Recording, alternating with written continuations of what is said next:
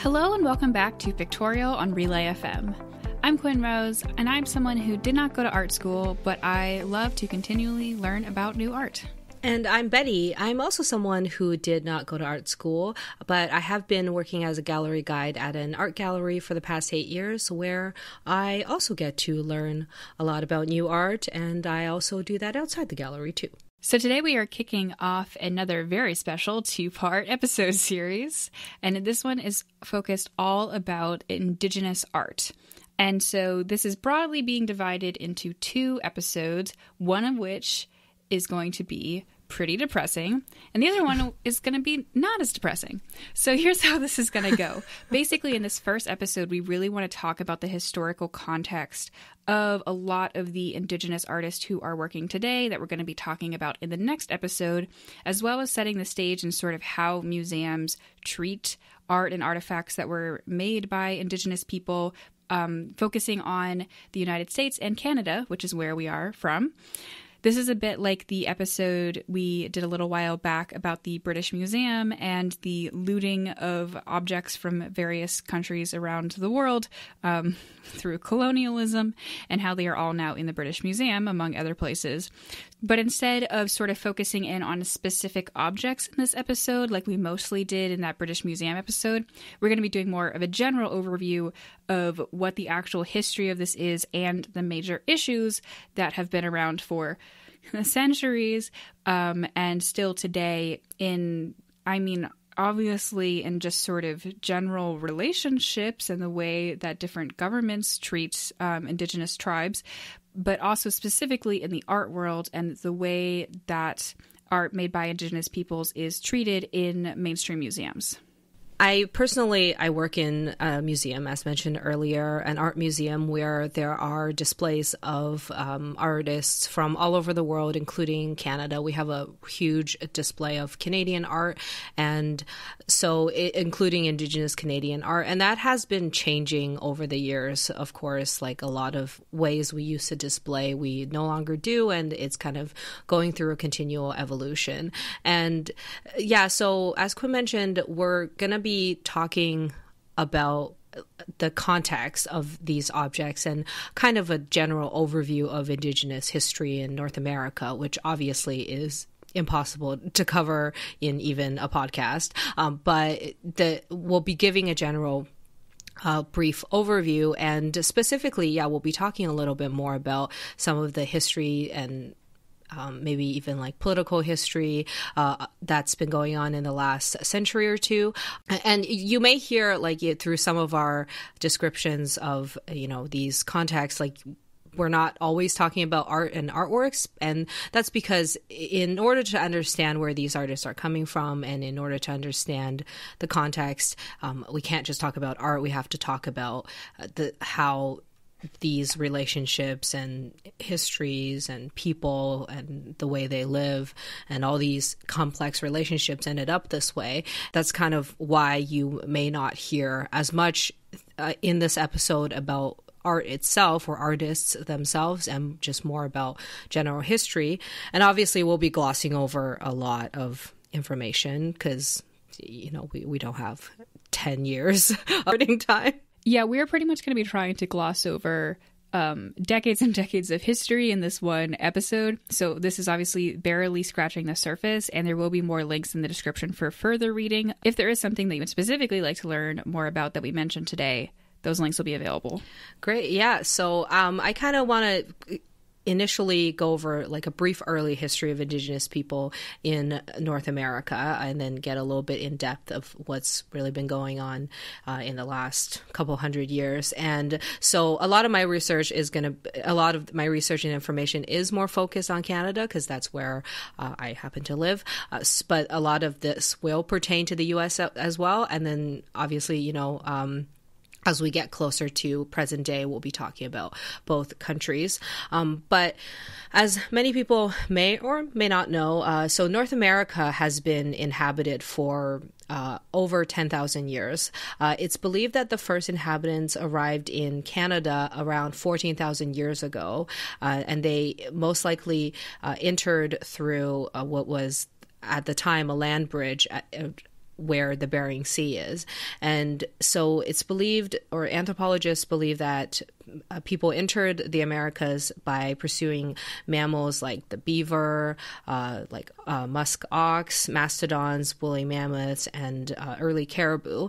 So, they followed them into what's present-day Canada and the U.S. And so obviously they spread out throughout all of the Americas, and eventually there were many different peoples and nations and civilizations all over the place. But just as an example, where I live, which is southern Ontario, the Wendat people initially most likely came here along the Eramosa River, I think that's what it's called, around 8,000 to 7,000 BCE. So that was about 10,000 years ago. So where I live has been inhabited for about 10,000 years. I should also mention here that I literally live in Chicago, which is actually named, as many, many things in North America are, from an Indigenous word. It's from a Miami, Illinois word.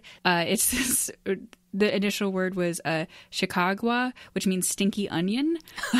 So that's literally what Chicago is. It's like a Frenchanized version of that word.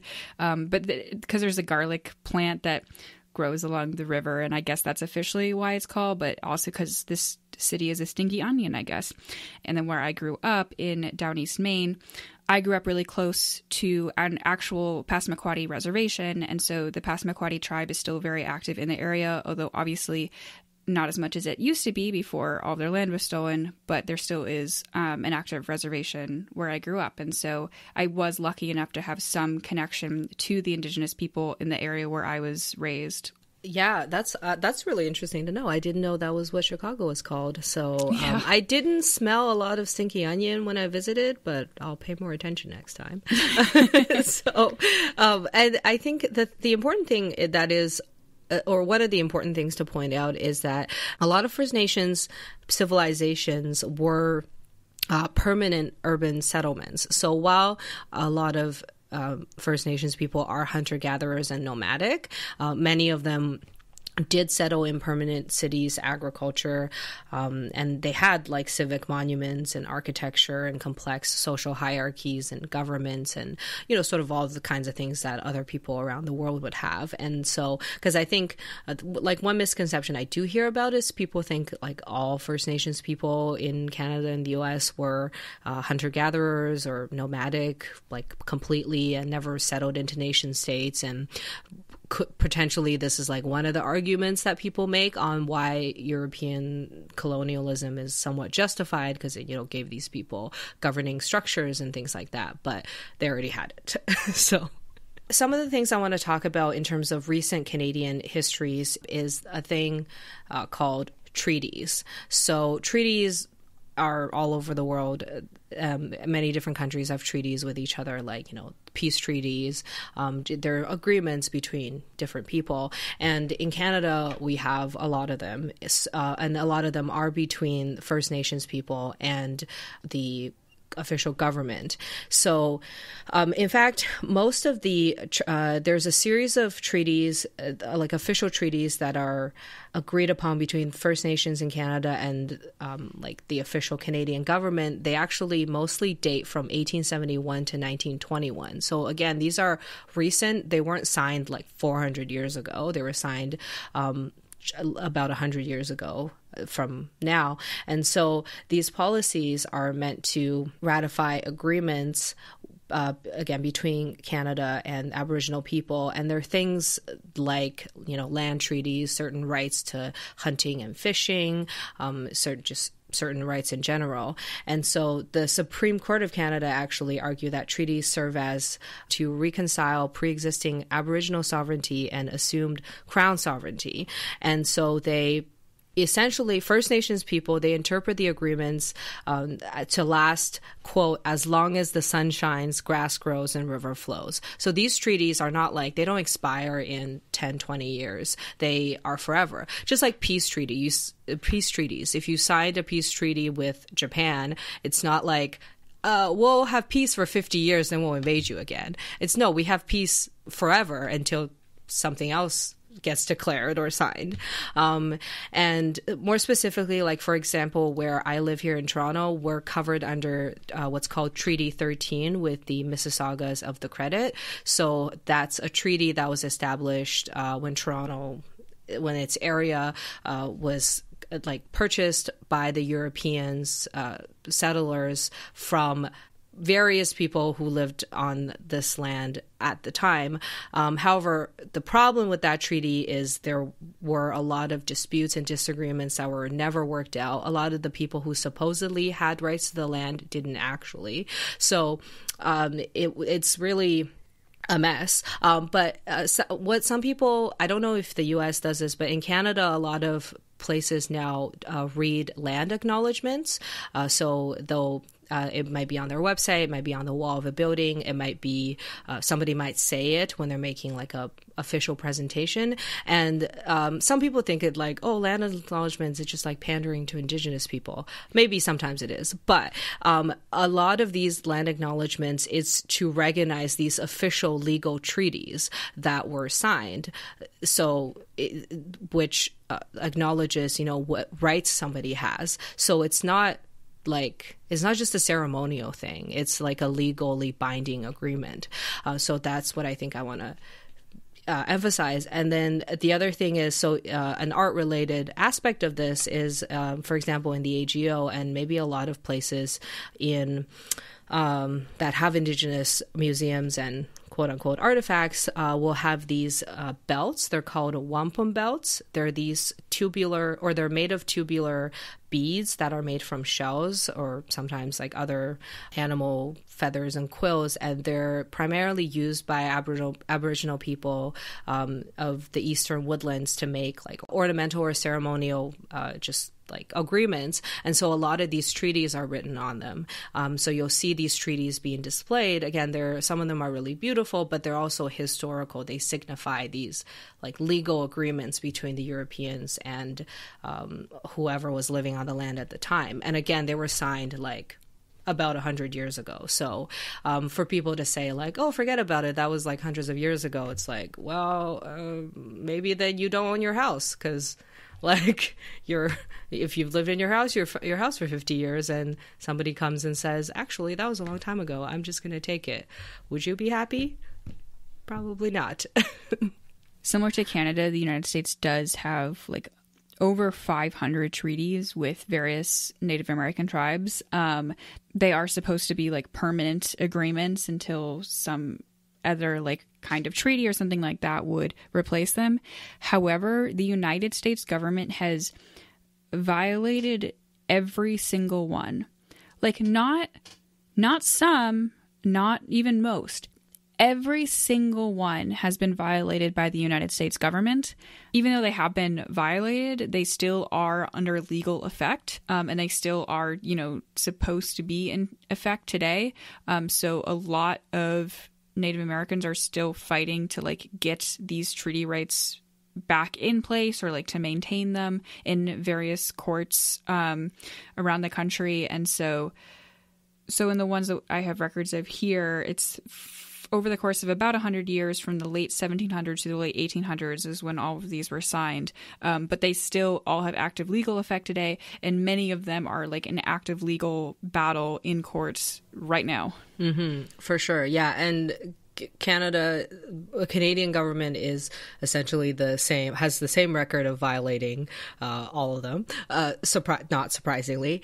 So, and I just realized, I think we've both kind of been, I've at least been using like words like Indigenous and Native kind of interchangeably. And in Canada, there actually are a few like legal definitions for these terms. But of course, like, you know, sometimes I'm using them interchangeably without knowing it. So generally, like when people use the word Indigenous, like they mean people who are Indigenous to a region, who cannot trace their ancestry to another part of the world. One of the reasons Canadian people and Canadian natives don't always use the term Native is because it could be confusing it's because some people think native means I was born here. So if you were born in Canada or the US, some people think I'm native to this country, which I guess you could interpret it that way. But Indigenous goes one step further and says, I wasn't just born here. All of the ancestry I could ever trace was born here. And then in Canada, there's also a lot of other terms. I won't go through all of them, but the term First Nations is often used to encompass pretty much anyone who is an indigenous person in Canada or North America, or somebody who belonged either in a tribe or in actually an indigenous nation. But I don't really know. I actually still don't know why. Maybe someone can explain to me. For some reason in Canada, this term is applied to everybody except Inuits. But so the other word I do want to bring up, which is controversial, is that in Canada, in some cases, we still use the word Indian because of its legal representation. We had the introduction of the Indian Act in 1876, which was an act that actually granted certain rights and promises to people who fall under this status as a status Indian. So often it's used in a lot of legal documents, and a lot of people who are Indigenous Canadian people will say, I'm an Indian, and either they say that by preference or they say that as I'm an Indian, I'm entitled to this, this, this, and this. But we have two different types of Indians. We have status Indian, which is the government acknowledges this person's right to live either on their reserve and access to treaty rights and whatever they're entitled to. A non-status Indian is someone who is Indigenous, is, a native or Inuit, but the government does not acknowledge that person as an Indian for a lot of different reasons. So, for example, the Newfoundland, up until recently, actually didn't recognize the Mi'kmaq people, the first people that was encountered. Newfoundland was like, we don't have natives here. Oh, God. And then the Mi'kmaq people were like, hi. So more recently, they were recognized. I think that Indigenous has become much more popular, especially in sort of like youth circles and online circles, because it is an umbrella term where you're saying like Indigenous Americans, Indigenous Canadians, Indigenous Australians is another huge group of concern. Yeah. And it also like doesn't have this same confusion that happens sometimes where like people who are not Indigenous co-opting lots of Indigenous terms actually, but as like the word native specifically, and saying like, oh, I'm a native New Yorker, and it's like, are you, or did you just grow up in New York? Because like I think those mean two different things. So it's both like broad in a way to be able to describe lots of different people in lots of different areas in the world, depending on what word you add after it, but also specific into what it actually means without sort of other definitions watering it down. Exactly. So like it's quite, in some cases it can be quite complex, and in some cases there are overarching terms that can be more inclusive of everyone who is Indigenous to a particular land.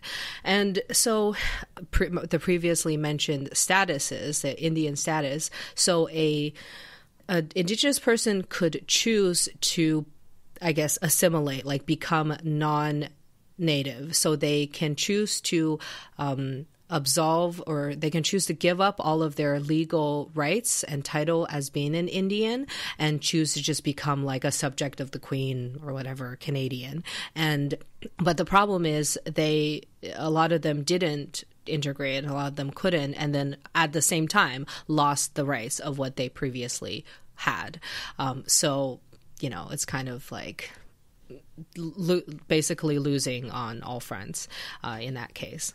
Yeah, there were massive, horrific campaigns across the U.S. and I'm assuming in Canada as well to try to force Native people into, as you say, like assimilating into a different culture, and in sort of these legal incentives, and like making this an official legal process of like sign on the dotted line and give up your citizenship, but also just re-education schools and forcing forcing Native children to not speak their own languages and to not learn their own crafts and be connected with their own culture and heritage. That went on for so long and had an incredibly devastating effect into the history and the art and the language and culture and everything of Native American people in this attempt to basically eradicate their culture, because I guess killing most of them wasn't enough. And so the governments were like, well, we're still going to keep trying to murder them, but in the meantime, I guess we can also try to force them to become as close to white people as possible. And I mean, this is what we started with, and what we're sort of getting to overall is we're getting closer and closer to actual art conversation. But a huge problem around all of this is that in schools and in museums, Native American culture, the Native Canadian culture and First Nations is presented as something that is in the past and like closer to the natural world and sort of natural history than it is to like art museums and like high culture and art, when first of all, that's complete BS. And second of all, is a living, breathing culture in like many, many different nations of peoples that are alive right now, despite our government's best efforts over the centuries. But most public education and most large art museums are actively working in this basically conspiracy campaign to make us think that Indigenous peoples like don't really exist anymore. Just one last thing, as you mentioned earlier in schools, the thing that I think many people internationally would have heard about Canada doing. And again, this isn't specific to Canada, but we did do some of the most horrific things in this respect is our residential school system. So again, similar to the Scoop, there was an official policy and an official program by the Canadian government, it's the Department of Indian Affairs, where they created a school system with the purpose of removing Indigenous children from their homes and removing them from their own culture and to assimilate into Canadian culture. They literally use the words "to kill the Indian in the child," referring back to your murder comment earlier. They were like, yeah, we're not killing them literally, we're just killing the Indian in them. So over the course of the system, I read the lower estimates is 150,000 kids were placed in residential schools, and then the residential school related deaths is actually an unknown mystery, but that's estimated between 3,000 and 6,000. So the program began in 1847 and ended, not kidding, in 1996. Yeah. The Canadian government, so it was in partnership with Christian churches, and they ran over 130 different boarding schools across Canada. So the schools, they're meant to be educational, but they were often plague-ridden, underfunded, or full of disease and abuse of all sorts. A lot of the kids came out of these systems, again, with the intention that they would fit into mainstream Canadian culture, but they didn't. And they were subject still to racism, and they also couldn't fit back into their own communities because they no longer speak the language, have any idea about their culture. And then that's one of the many reasons why they're many Native Canadians today suffer from post-traumatic stress, alcoholism, substance abuse, suicide, and basically you name it. It's a lot of, it's believed that over about 1/3 of Indigenous children were taken to these residential schools. So as much as 1/3 of all Indigenous Canadians today experience this type of abuse for their entire childhood.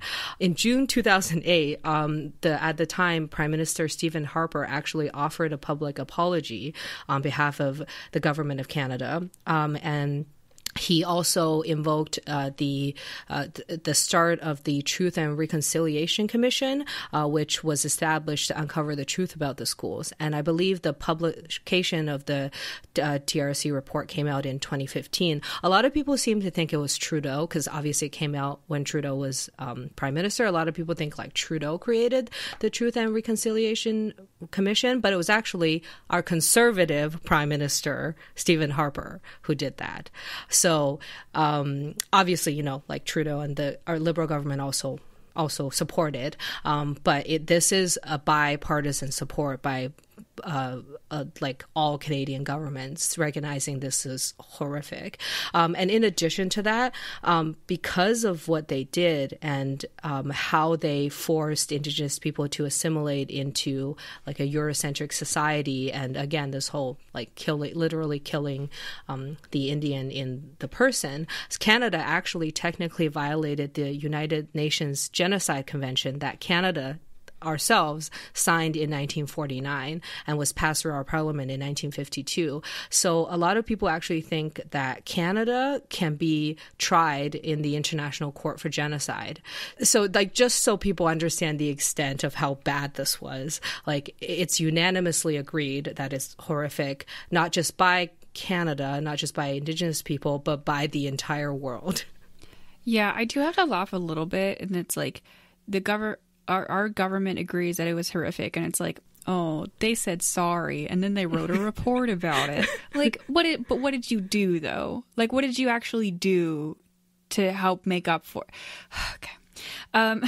But yeah, and on the United Nations things as well, like when I mentioned before that the United States has violated every treaty with Native American tribes, and that some of those treaties are being fought in court right now. Those treaties are also being fought before the United Nations for very similar reasons of the United States government committing genocide against its Indigenous peoples. Yeah, fun. Very, very cheerful topic we've done today. But I mean, this is very serious, very current stuff going on.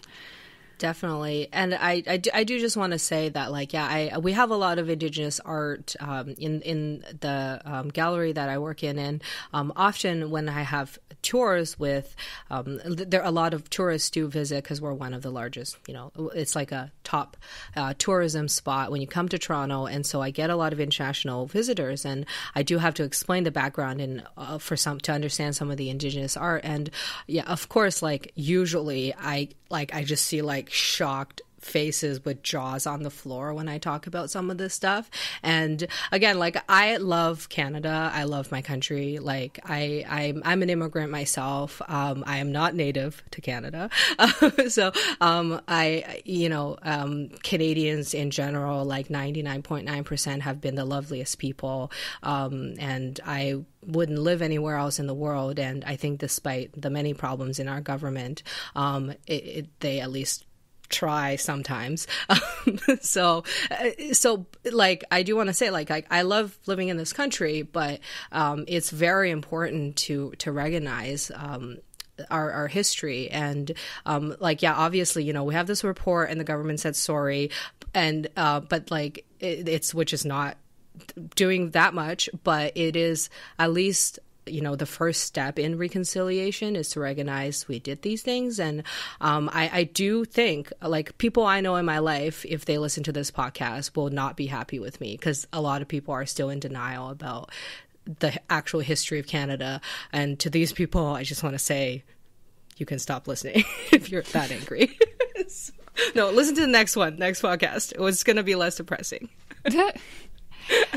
And as we mentioned before, a lot of the stuff that we talked about today is going to be very directly relevant to the artists that we are talking about in the next episode. But to touch on a few things in sort of contemporary museum culture of today, I've already ranted a bit about this, but besides the massive problems that, like, virtually like every museum that has Indigenous art in it is stolen in some way or another, unless it's by a contemporary artist who did sell that piece to a collector or a museum. Like, that's where it all came from, because they were either directly stolen at the time or there was an agreement made that was later broken, et cetera, et cetera. So yeah, pretty much all of it, as well as this problem with framing that we've already talked about a bunch, about how museums treat Indigenous cultures like they are things of the past instead of things of the present / with a direct lineage to the present. And then another huge thing is that a lot of museums have items that are not just art pieces, but are actually sacred to different tribes. They are religious items or even actual human remains.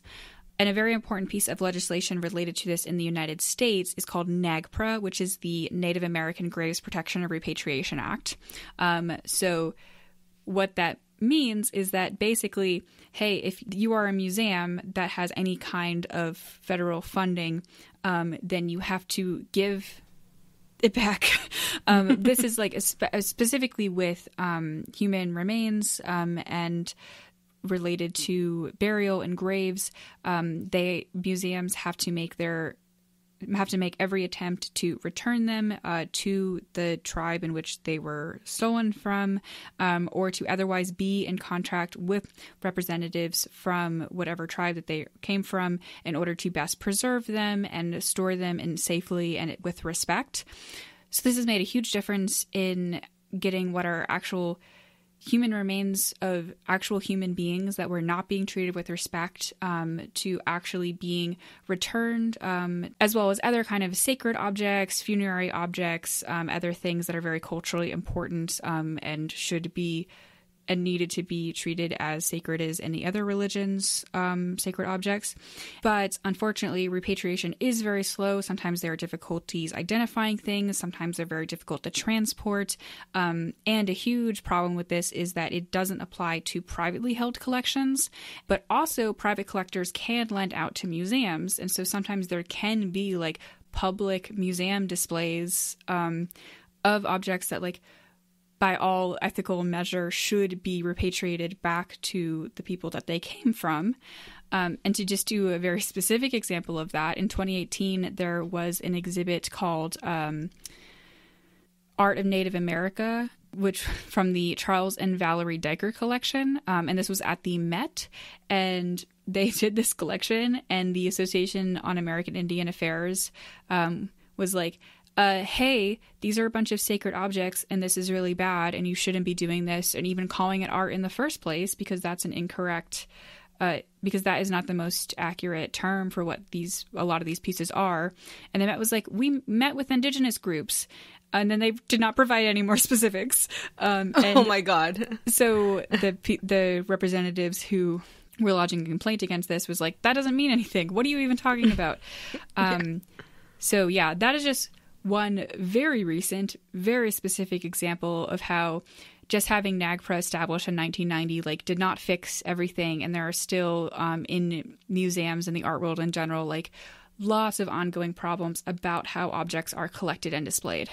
Yeah, I definitely have heard of a few instances in Canada of so I've heard of a few instances. There are many instances of Indigenous art that were stolen or just forcibly taken or just found and that were put into museums that still belong to or technically belong to Indigenous people. And so I tried, when you mentioned this topic, I tried to look for if Canada has a similar legislation to NAGPRA, but my conclusion is that we don't. Like, some museums have their own voluntary policies and some do try to repatriate. I came across a few articles actually earlier this year in March 2020. There was a local British Columbia artist who went to the Royal BC Museum in Victoria, BC, and saw a blanket that their grandma made and was like, oh my God, we've been looking for it for like decades. And we're like, well, that's cool that my grandma's pant blanket is at this museum, but we would like it back. So I think the BC either did or is currently maybe trying to pass some sort of law to repatriate art, and some museums like the Royal BC Museums are making an attempt at returning artworks, but as you said, it's complicated, and in some cases it's don't want to, but I won't get into too much of that. You can listen to our other episode about art looting in that regard. But yeah, like it doesn't seem like we have an official or legal policy in Canada similar to that, and we probably should. Like the biggest things I could find is, either people lobbying for that type of act to come through, or institutions themselves voluntarily doing it if they actually have a policy. But the other thing that some of the articles I read pointed out is that, this person happened to have gone into a BC museum and saw their grandma's blanket, and that was like really lucky. But how many more works are there where they don't see it? And in fact, a lot of museums, they don't display all of their collection. Like the AGO only displays 5 to 10% of our permanent collection, maybe sometimes even less, in public. And some works never see the light of day. They're sitting in a storage box for like centuries. So your family artwork or maybe cultural artifact or maybe human remains might be sitting in a basement of some art museum, and you'll just never know. And no attempts have been made to find out like who owned this or return it, which obviously is very difficult to do. But yeah, this is continuously going to be a problem in museums for probably forever. Yeah, and then going back to what you said earlier about artists or sort of Native Canadian American art being treated as these like natural history objects. A specific example is for decades, the Canadian artist Stephanie Ojig. She was kind of treated as like, I think as she describes, like a relic of a past culture that no longer exists. Like works that she does were put as like, like a museum piece to represent these, like, it's almost like you're like, oh, look at these people from like 20,000 years ago who lived on this land. And she's a contemporary artist. She only died in 2016. So, being treated as somebody from like a millennia ago is just weird, actually. And so, yeah, a lot of other Canadian Indigenous artists, and I'm sure in the U.S. as well, have been actively trying to fight against this image. And some of them are successful, some of them are not. On that topic as well, just a few notes having to do with sort of the ongoing fight around museums. Today, a couple of very recent updates, one of which was in June. The American Museum of Natural History announced that they would be removing the Theodore Roosevelt statue at the front of the museum. And I couldn't really remember this statue. And I was like, I wonder why. Obviously, Theodore Roosevelt has a very poor history with Indigenous peoples in the United States, like every president. But I was like, oh, that seems like very specific. And then I looked up the statue. It was a statue of Theodore Roosevelt on a horse, flanked on either side by a Native American man and a black man, just kind of next to him, walking on the ground on either side of his horse. It's a very confusing statue. I guess he's supposedly like leading them. I didn't bother to look up what the original purpose of the statue was, because just looking at it, especially like Theodore Roosevelt was no friend to Native Americans. I'm like, who made this? Oh, okay. So they actually just very recently removed that. And then another really recent update is the Met, who had that problem in 2018, as I spoke about a few minutes ago, just in September of 2020, hired their very first Native American art curator. So they now have a specific curator whose name is Patricia Mara Quinn Norby, to actually oversee the Native American art in the Met specifically, which it's wild that they've never had one before, but that's good. This is progress. So hopefully this is just one of many steps that are necessary to fully return the art and the artifacts of people's cultures, and to just generally properly pay for art and to commission it from contemporary Native American artists and all of those good things. So I will be watching with interest to see what changes, if any, having an associate curator of Native American art does for the Met. kind of my gist of everything I've spoke about today is like I do want listeners to understand that this is a very complex history. Like it's not just we took land and killed people. That happened, but a lot more things happened, and the contemporary landscape of Indigenous peoples and as well as artists has a diversity of problems, but I think in understanding that, like, we can move forward, even though it's quite slow. On a more positive note, as we said in the very beginning of this episode, our next episode will be focused on some more contemporary Indigenous artists and the work that they've made and have displayed in various places, and looking at how they have taken the incredible trauma that their nations have gone through and channeled that into some of their artwork and the way that they express their history through different ways. In the meantime, thank you so much for listening to this kind of unusual episode of Pictorial. You can find our show notes at relay.fm/pictorial. And like I mentioned, there are a lot more in-depth sort of resources about Indigenous history in North America. That goes more in depth of some of the stuff that we talked about here today. You can also follow us on Twitter or Instagram at PictorialPod, or you can follow me on Twitter or Instagram at AspiringRobotFM. And you can follow me on Twitter and Instagram at ArticulationsV, and I'm also on YouTube as Articulations. And speaking of YouTube, we also upload these episodes to YouTube, where we usually will have pictures of what we speak about on the screen. We spoke a little bit less about our work itself, so this episode may not be too image heavy, but there will be some stuff you can look at. Thanks for listening, art enthusiasts.